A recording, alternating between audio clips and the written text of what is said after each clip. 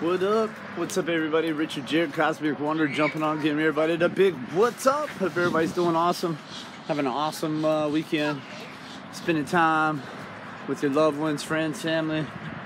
Just make it happen, or take a little time to be with yourself and love yourself. Do some inner exploration, psychonaut stuff. We're living in that day and age where we could attain so much understanding, so it's only right. So if you get a chance, jump on, click on links, team up, and start building that better community than the one you might already be in or around. And if you're not, hold on tight. Good stuff's coming. So we're trying to make those things happen. And now with the internet, e-commerce, business rock stars, awesome stuff's happening. So look for those individuals that are making those moves and taking the power back, and team up. But I always like to jump on and talk about some awesome stuff, amazing things, drop off an author and a writer that we have access to. So if you get a chance, jump on your Kindles and look up Madame Blavatsky, Through the Jungles and Caves of Hindustan. It's absolutely free. I've talked about it before, and she's wrote 32 volumes. ISIS Unveiled, Secret Doctrine. But this one is Through the Jungles and Caves of Hindustan, and in Kindle it's a freebie. But you can get all their works for like 99 cents. If you go on YouTube, they're absolutely free audiobooks, and a lot about her. So, and all these authors, always look them up too. They all have amazing stories because most of them are writing in some very hard times, crazy times, and the opportunities were few and far between as they are many today. So, like I said, we always got to take advantage of that knowledge and power, and the power of what's going on today, this day and age. But anyway, check her out. She knew a lot. Through the caves and jungles of Hindustan, she witnessed a lot of amazing things that these rishis, or fakirs is what they called them, but they were like people that really understood the elemental forces and how to mend those things and use those things,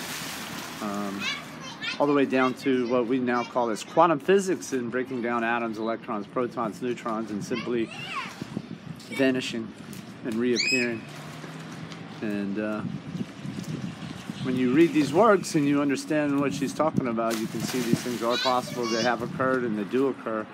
And you have that ability to do it within yourself.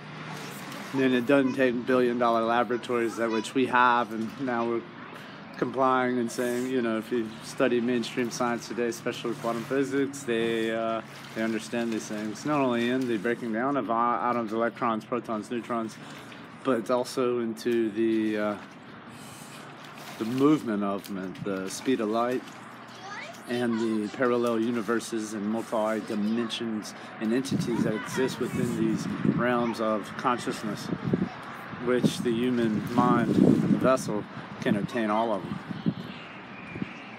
But we seem to be all operating on, mainly most of us operate on and only know of, and what is encouraged by the movers and shakers is the third dimension.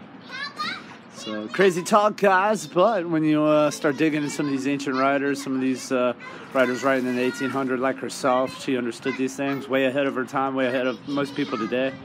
But the thing is, now we can actually see it in some validations and vindications where they were right, and in the works that she refers to, those people were vindicated today, and they were burned at the stake, like Giordano Bruno and Paracelsus and Pico with his 900 Thesis. They poisoned him. When in Synchronicity, which Carl Jung, which is the most highest credentialed psychoanalysis of our times. Many books too, check them out. Carl Jung, Paracelsus, Giordano Bruno. She refers to all of them in her time, but we have access to all of them with a click of a button, which takes a matter of seconds. So we have an upper hand than any historian that's ever lived. Let's take advantage, guys. jump on, become the master historian, and understand and take power of the knowledge and of the self, which cultivates in all these writers. They knew that, but they give you cues and hints, and they cue you in on things. So dig, guys. You unlock mysteries within yourself, because DNA, the memory bank of eternity, is within you. So amazing things, guys, going on. Check it out. Hit me up. If not, I'll be back at you. One love. What's wrong, buddy?